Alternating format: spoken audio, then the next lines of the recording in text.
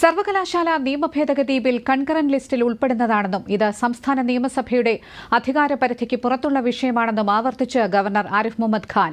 Bill രാഷ്ട്രപതിയുടെ പരിഗണനയ്ക്ക് അയക്കുമെന്നും governor വ്യക്തമാക്കി. സർവകലാശാലകളിലെ പ്രശ്നങ്ങൾ സംബന്ധിച്ച് താൻ ഉയർത്തിയ വിഷയങ്ങൾ സുപ്രീംകോടതി ശരിവച്ചതാണ്. എന്നാൽ സർക്കാരുമായി കൂടുതൽ ഏറ്റുമുട്ടലിനില്ലെന്നും ഗവർണർ പറഞ്ഞു. You will agree that it comes under the concurrent list. Education is in the concurrent list.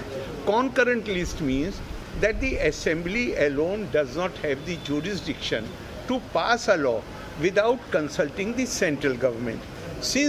And they have already, in two cases, two other bills, where they themselves have said that this comes under the concurrent list. Therefore, they themselves have recommended that I should refer the matter to the President. So because it comes in the concurrent list, therefore, as soon as I am able to receive all the advice which I have sought, I will refer it to the Honorable President.